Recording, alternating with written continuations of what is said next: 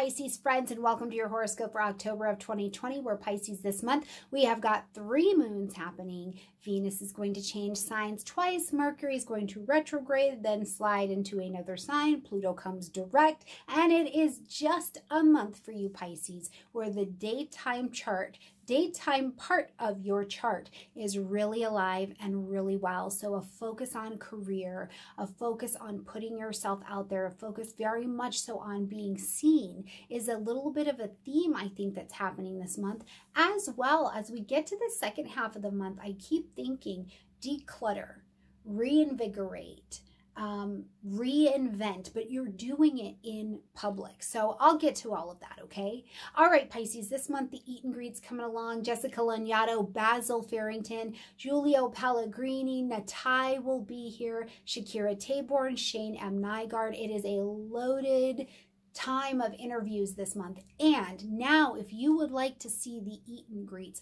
in that replay, ad free, come and join me on Patreon. For $5 a month, you can see all of the eat and greets ad free.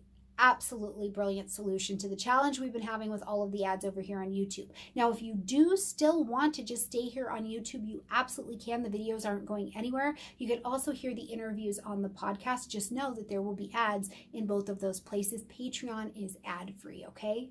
As well, this month on the 3rd and the 4th of October, I'll be field tripping over to Astrology University for the Summit of Astrology and World Events, and it is free. I would love to have you be there. Speakers, panels, all of that good stuff. Come jump in, come learn, just spend a weekend learning. And if you'd like to get the recordings because you can't be there, but you want to hear them later, then you can grab the all access pass, okay? But either way, come over, come learn, come study, come enjoy. We'd love to hear your feedback about what's going on in the astrology as well, okay?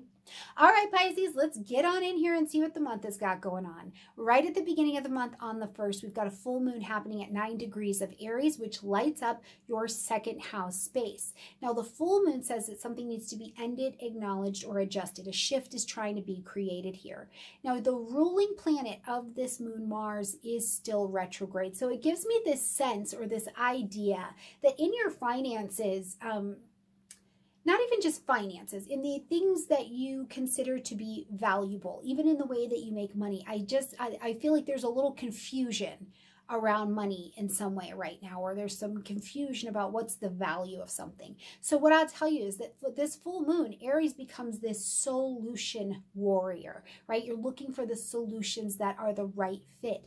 But instead of taking all of the action to get that sorted out this month, what happens is this full moon with a Mars retrograde is giving you the opportunity to pause and get a strategy in order. It's like, Pisces, let's look over this area. How are we making money? What are we doing with our money? Do we have money put away in savings? What are we doing with our possessions? What are we doing with us, with our self-esteem? Right? Are we just letting anybody treat us any old kind of way? Are we treating people any old kind of way? So whatever it is, this is an energy and a moon, I think, that is more about strategy than full forward action, okay?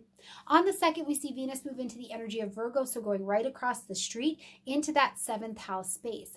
Venus moving into your 7th house is so wonderful for relationships. It really is. It magnetizes them. It brings some harmony. It brings some diplomacy, whether this is romantic relationships, business relationships, the relationship of you with you. I mean, I can imagine, Pisces, this year, how has it been in relationships for you? Could you use a little magnetism in this particular area?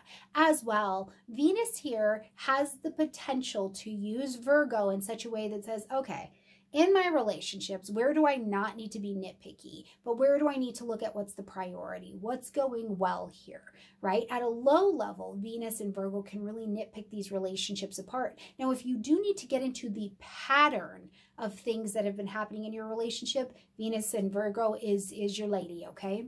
On the 4th, we see Pluto coming direct and out of retrograde in your 11th house. This has been changing and shaping and transforming your friendship groups, your alignments with even your own long-range plans and goals and designs and aspirations for yourself. I feel like a lot of this has been reformed as 2020 has gone on and you've been changed. What do you want for yourself now, and who's the tribe that you want to travel with you? It is okay to you know, have your deepest desires, which Pluto was tapping into in this area of your life, ready to express itself and move forward with that whole Capricorn Council now out of retrograde.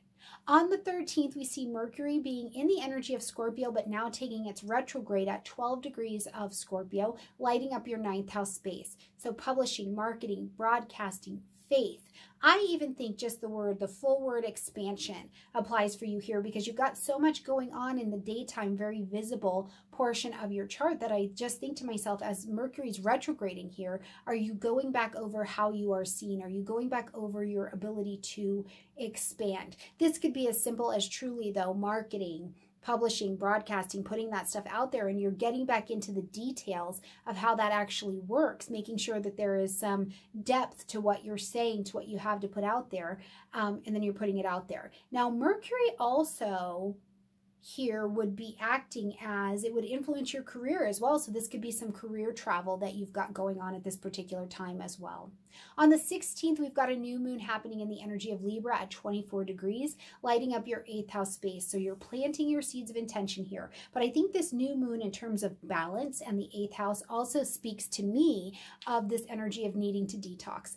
Detox, declutter, get rid of the things that do not allow Pisces to be independent and float as free as your energies would like to be able to. But also, in a partnership, in a collaboration, in something you need to get done in a joint resource, this is a wonderful moon to plant your seeds of intention to bring an appropriate relationship or an appropriate balance into your life. So plant your seeds of intention, and let's see what blossoms out for you over this next 4 weeks. And yes, this could definitely be, you could be getting married. This is certainly an energy where you could be making a commitment to get married. On the 22nd, we see the sun moving into the energy of Scorpio, now lighting up that ninth house where we have seen this Mercury retrograde working already. But the sun brings light, heat, life, and vitality. So now you are motivated for this expansion. You are motivated for this connection, this commitment, whatever is happening in this particular area. And the retrograde Mercury is going to get out of there in a minute. So the sun is just going to be beaming and shining really bright in your expansion area. So if you are, you know, a college student or something like that, this is actually quite helpful for you in terms of your classes. I think if you're like an underclassman, or you're not quite to college, you're in high school, this will also give you like a leg up a little bit. Whereas before the 22nd of the month, you might have been struggling a little bit if you were some of our younger students, okay? On the 24th, I want to throw this date out to you because I think it's just such a useful date. Venus is going to trine Saturn. Venus is in Virgo. Saturn is over in Capricorn. So we've got an Earth trine happening here.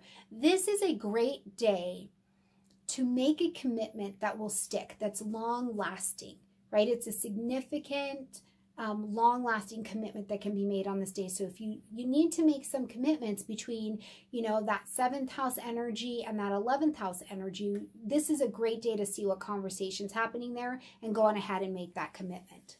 On the 27th, we see that Mercury retrograde sliding back now into the energy of Libra. So you are now going to be back here and looking over these joint connections again. But in the retrograde energy, it's saying, am I in the correct relationship?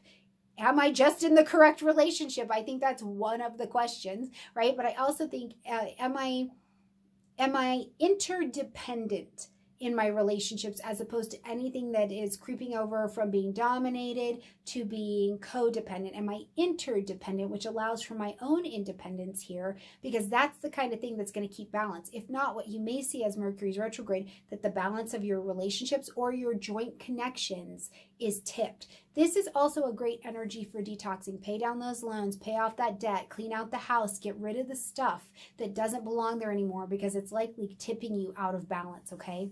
As we close out this month, we're going to have a full moon happening in the energy of Taurus, right there conjunct Uranus. So this is a full moon in the 3rd house that is going to bring a surprise. So I have no doubt, like a surprise conversation, a surprise communication, maybe a surprise interview is granted to you in some way, or you're speaking unexpectedly in some way, shape, or form. Either way, the full moon is still asking us to end, acknowledge, or make an adjustment to something we've been thinking. Maybe a sibling. Oh, this could be,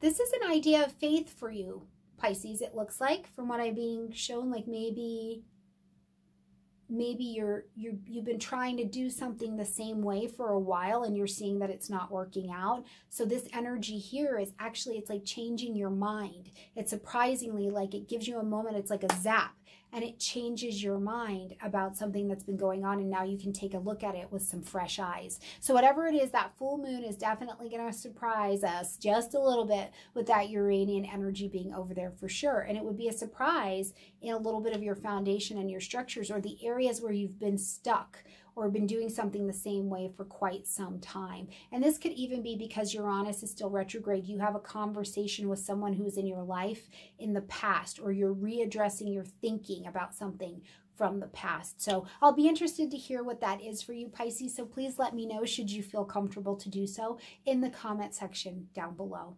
It's going to be a good month, Pisces. It's a usable month, but there is a lot going on here that asks you to look at your strategy and not to forget to shine. You are in public. You've got a daytime energy happening right now. So use it to move in a very daytime way for yourself, okay? And eliminate the things that don't allow you to fly in the way that you would like to.